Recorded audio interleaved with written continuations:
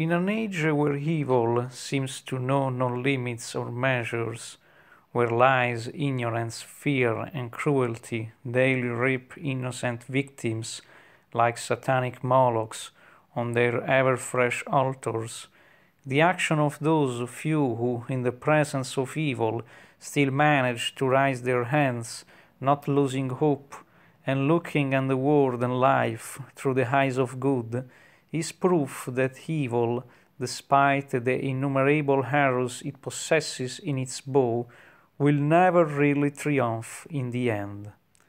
The few who wander in silence, like lonely knights in a wasteland, who manage not to be knocked down by evil, are the true heroes of our time. The purpose of evil is, in fact, to annihilate every form of life, and to do so it needs, in principle, to destroy hope, faith, every form of authentic optimism, trust in others, in short, the joy of life. To defeat evil, it is essential to act in its opposite measure. Evil hates everything.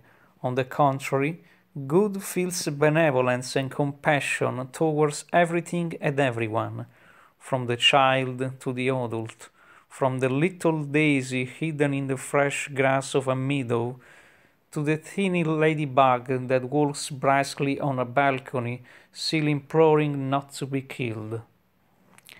Evil creates despair and the will of death. Good only trust and spirit of life.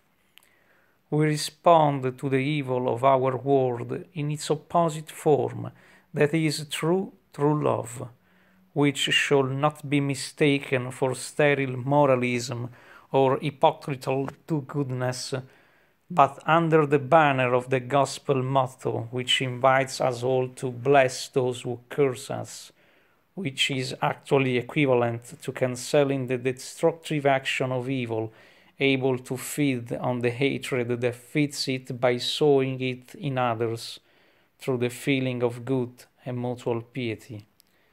I take the liberty of addressing an invitation to everyone, so that the new year, unlike the latter, is marked by true and only good, that is, solidarity, compassion, and love. Because, as the Chilean poet and filmmaker Alejandro Jodorowsky also says, through the care of others, I take care of myself. A dear wish for a happy new year, and may God bless you all.